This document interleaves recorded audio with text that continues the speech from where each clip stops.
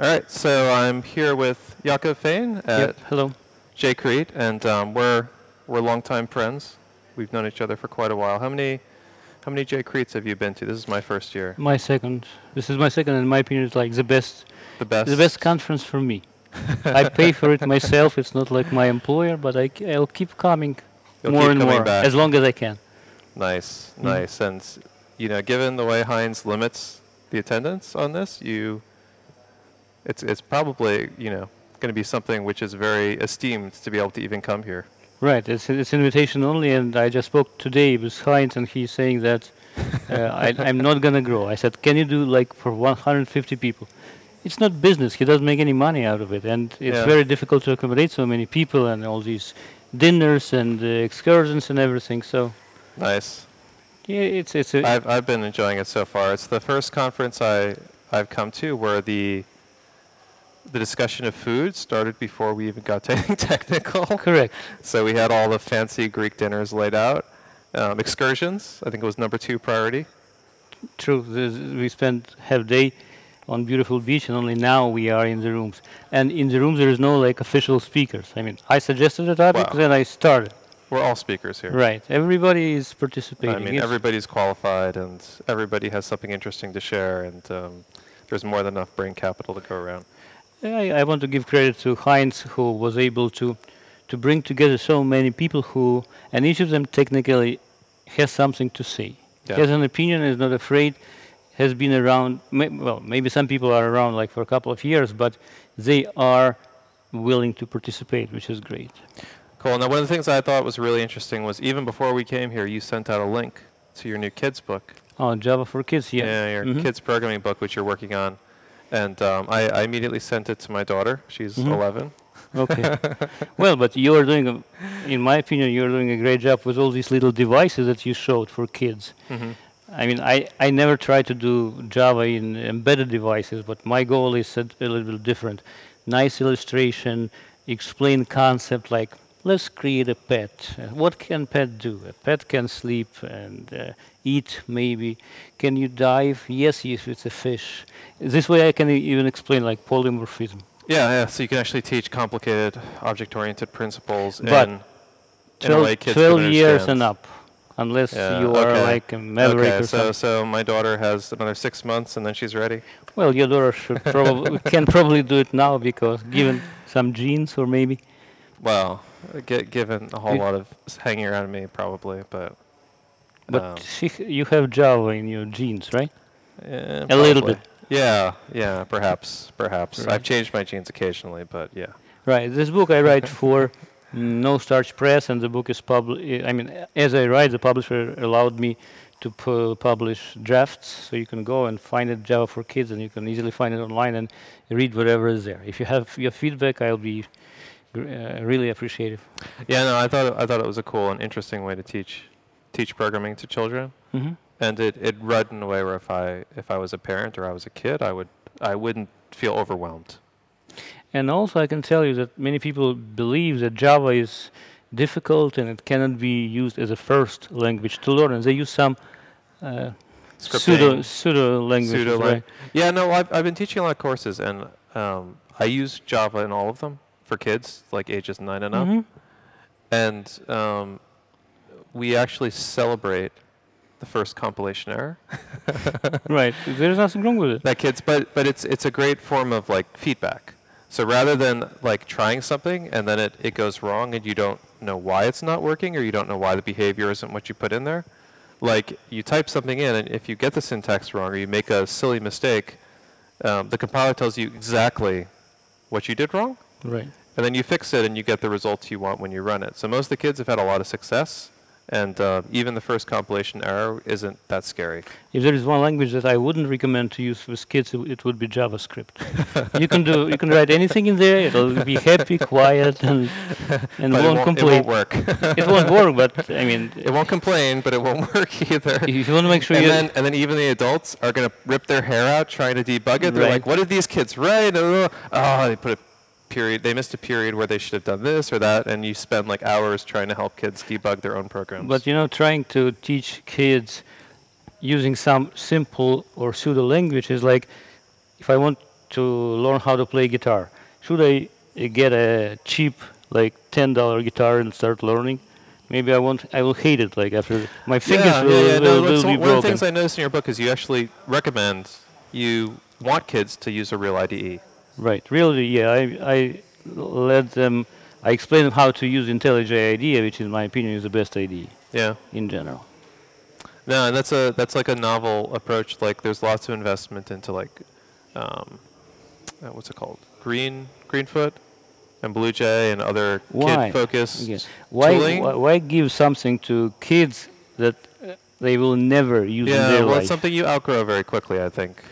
And especially kids are much smarter than you think they are. Yeah. 12 years old. We underestimate our little future geeks. That's correct. That's correct. But I can tell you that I'm very happy about Java. Nice. I mean, it's a release that is the most exciting during for the last 10 years. Remember, like Java 5 in 2004, with all these generics and concurrency collections. That was something big. After that, it was a little bit here and there. There was a big lull there. But now, with all these lambdas and streams. I use lambdas in my kids' classes, and they get it. They just intuitively understand it faster than the adults. But there is a problem when you teach Java. How do you usually teach Java? Most likely you do the same thing. Java is an object-oriented language. Everything is an object. This is how you write an object. This is how you inherit a class. And you can implement interface, and different classes can write different implementation, and this is polymorphism. Mm-hmm. Now, after that, I need to write a chapter on Lambda, saying, kids or adults, forget about everything I said just now. You don't need objects. This is how you can eliminate inheritance and lay also in hierarchy, and do with lambdas. I think for kids, you can skip a lot of the ceremony. Right. And you can get straight to the meat. Simple use cases. Do things the simplest way possible, and they won't be confused. See, but again, how difficult it was. This is a class pet. Yeah. Class pet curlies. Inside, pet can eat. It's not that difficult. But after that, I need to tell them, forget it. Don't do it. No. So pet can eat. Right. And then when the pet eats, he needs to take an action. And I'm passing the that action is the lambda. Correct. So you can add that later on. So now I see, Steve, that you understand lambdas, which is good. And now you can pass it either to the implementation of the method eat, or you can even create a class with a constructor that takes lambda, right? Yeah. So I create a dog, which is a subclass of a pet, and I tell him how to bark or how to speak. Yeah. Passing the lambda expression. Nice. So actually passing behavior in as you create it. Right. So every object has a lambda. Yeah. So I think it's a natural extension, but it does require a change in how we've been teaching people Java. Definitely. Yeah, and also, I proposed a session. Probably we'll have it tomorrow. Yeah. Practical uses for lambda, because I mean every book so far explained this is a syntax. This is how you do. Yeah. That's something which is missing. Right. Why you would do this? I've written a couple of blogs. If you want to go, yakovfain.com. One of them I show you how you can with lambda eliminate polymorphism. The other blog I show you how you can create closures in Java, explaining what it is. Because some people say closure is lambda, which is not. I mean, they need to understand what it is. So we need more use cases. So if you guys can write some blogs showing how your life is better now because of lambda. Not just because the syntax is cool, but why? It allows to eliminate a lot of classes, definitely, in my opinion. So I like it. So Java feeds me, you know what, for how many years? Since '98, I guess.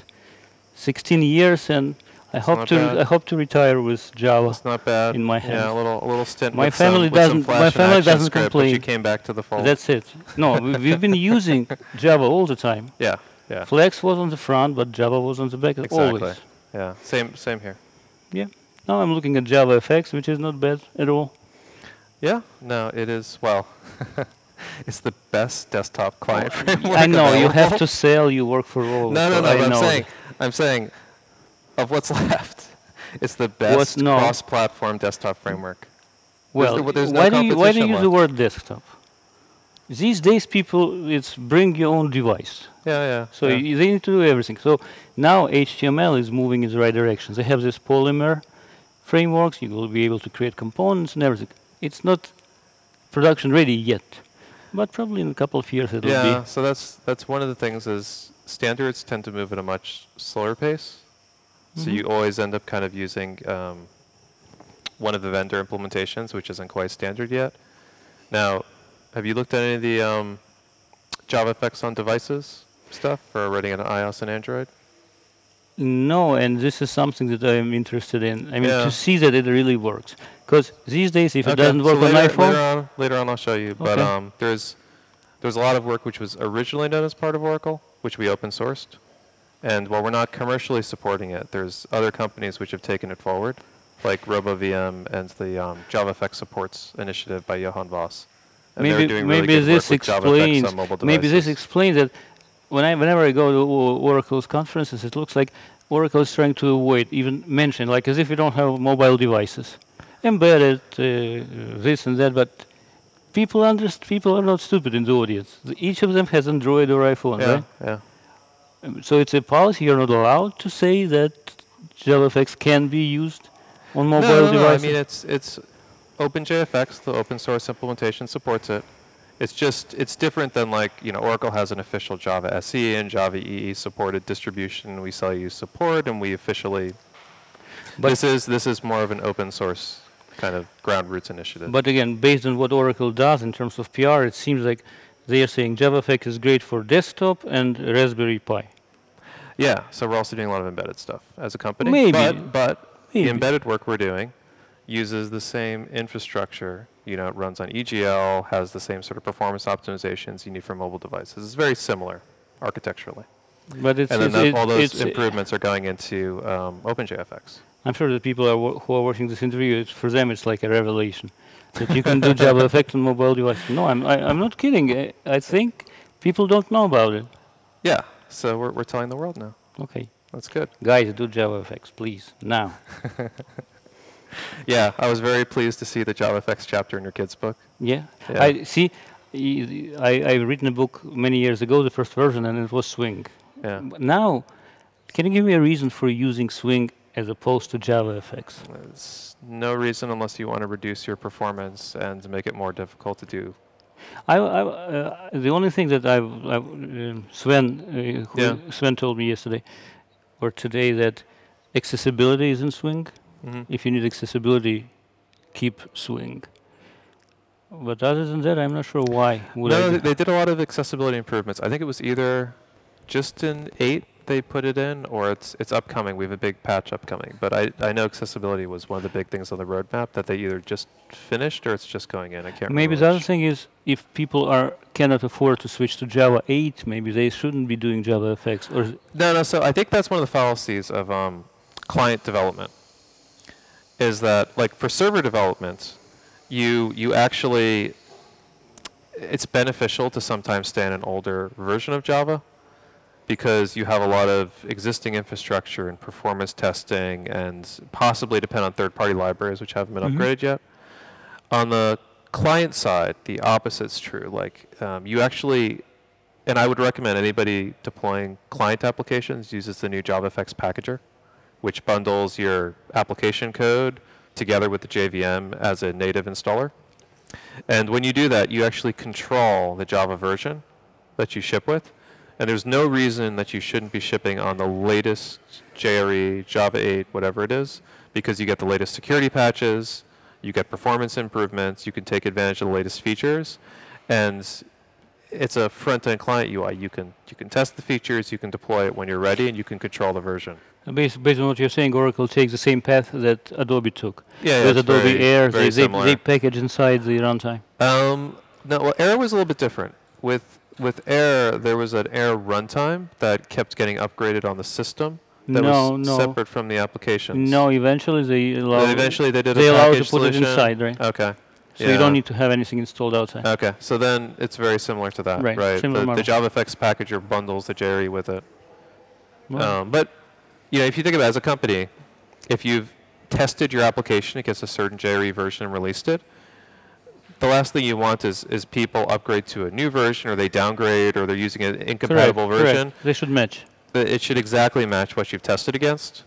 And given the size of hard drives and network speeds and all this stuff, the size of the JRE is insignificant. It's a significant maybe now with Java 8, which has different packaging profiles for the JRE. profiles helps as well. But I mean, you know, realistically, like getting a 30 meg bundle is not a big deal compared to your app size. But it's only if you are using profile, because the raw JRE would run like 160 megabytes. Yeah. No, but this is the whole JDK. This is just runtime JRE, and then you can downgrade it using compact profiles to exactly what you need, and it's fairly light at the end. Yeah. Okay. All right, cool. So I think this has been educational for us and hopefully others. Right. And this is what the unconference is about. It's about having good chats. And yeah, it goes like this all the time. On the beach, in the water, these kind of conversations give you some ideas. Because, see, on the conference, if it's a formal presentation, I can do this on Google. And you too, probably. Do you know how to use Google? Yeah. Yeah, me too. So I can Google and read tons of information. But this conversation is... You can't beat it. It can't happen anywhere else in the world. Yeah, actually, I saw Heinz was already booking next year's conference. So if any of the listeners want to be part of this conference next year, your time's probably running out. You should tweet Heinz and beg him to come. They need to be on his subscription list, I believe. Yeah, but Java specialist newsletter. I think the best thing to do is to just poke him directly now. Yeah, and book your airfare in advance. It's gonna cost you, but conference is free. Conference is absolutely free. And it's a beautiful vacation spot. And for dinner, you're gonna be paying like 15 euros, which is nothing, including wine. The dinners have been wonderful and very cheap. So be there. All right. Thanks very much, Yakov. Yeah, thank you for having me.